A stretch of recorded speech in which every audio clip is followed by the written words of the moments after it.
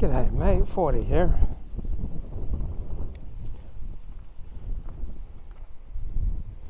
So I'm just listening to New York Times or Roger Cohen essay, just how dangerous is the rise of Europe's far right. And I think that the dangers would be to whom, right? It's not like one type of politics or one type of political leader is just generically dangerous, right? It's dangerous to whom? Which groups will get their ox gored, and which groups will see their interests represented by a new type of politics. So there's a lot of talk in the mainstream media and among our elites about how dangerous Donald Trump is, but again, it's dangerous to whom? And good for whom?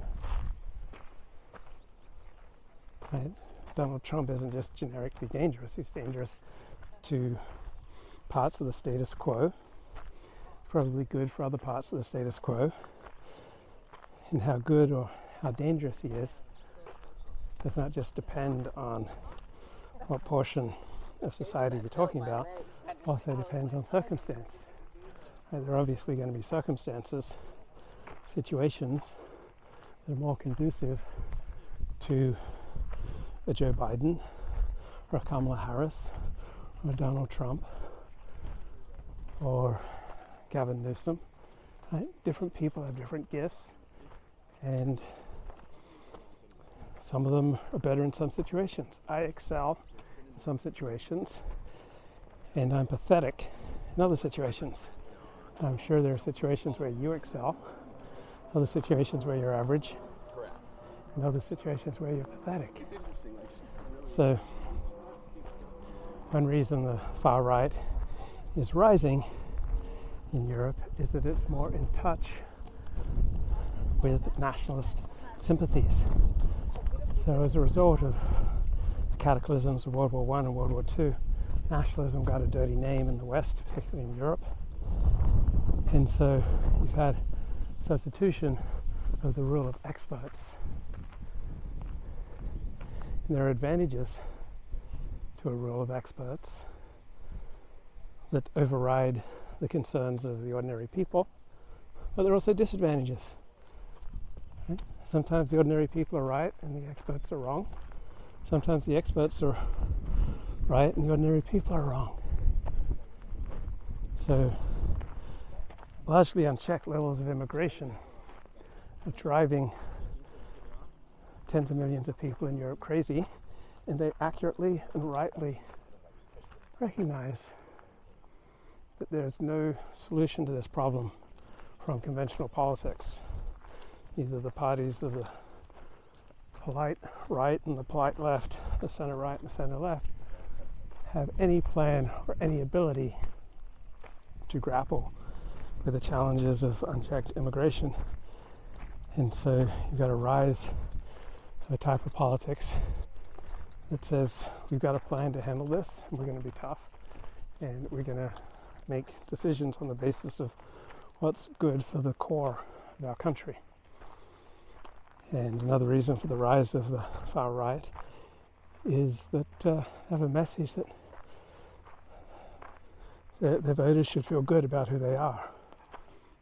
So among conventional elites, there is this sophisticated attitude that there are many problems with who Europeans are, and they have to change, and they have to apologize, and they have to make reparations, and they have to operate against their natures. It's the rise of the buffered identity. So you're supposed to transcend more primitive tendencies of loyalty to blood and soil, to a tribe, to a religion, to a particular people, to traditional ways of doing things, traditional ways of organizing families, traditional ways of organizing life, traditional forms of marriage, traditional hierarchies.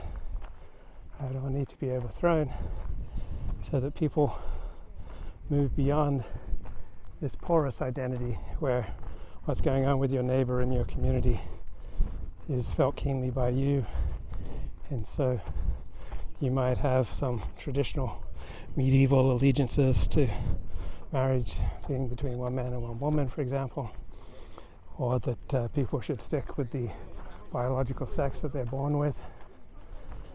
Right? These are medieval inclinations that the new modern left liberal humanist perspective wants people to transcend. And a lot of people don't want to transcend these traditional impulses. Right? They don't want to be adapting to courtier morality. They're constantly adjusting how they speak, constantly updating their lexicon so as to speak the patois of the ruling elite. But a lot of people want to return to the morality of the castle, where a man's castle is his domain. And I notice there's real paucity of strong argumentation against the rise of Europe's far right, and just an ever constant evocation of cries of fascism, Nazism. And fascism was a particular time-bound response to a particular set of conditions between World War I and World War II that saw its fullest flourishing in Italy, and as a reaction to the rise of totalitarian communism at a particularly delicate, vulnerable period of history when many countries saw they're either going to become total parties, total governments of the right or the left. But this is used to smear Europe's anti-immigrant parties, and this smear might not be so effective anymore. People might have graduated from fear of these derogatory terms. Now, there's a good thing about Europe's fairly rigorous speech laws, in that politicians who rise to prominence in Europe, even if they're of the far right, have to learn to speak in a way that is much more careful than politicians on the right in the United States.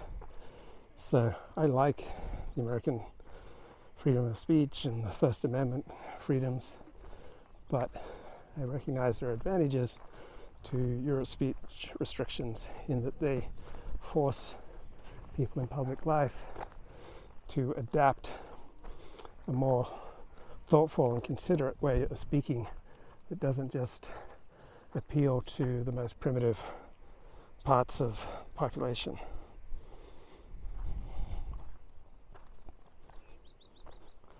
So the dominant liberal left ethos is actually about we should rise above traditional loyalties, traditional symbols, while the rising power of the far right ties into traditional symbols, traditional practices,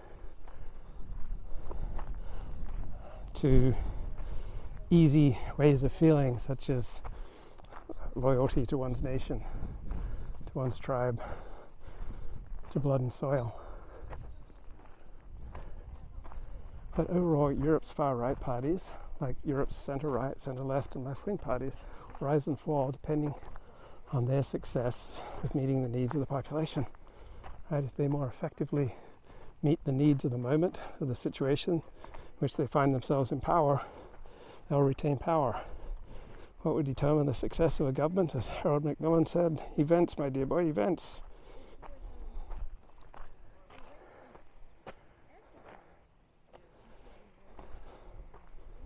So there's a lot in this New York Times story about the far right's hostility to immigrants.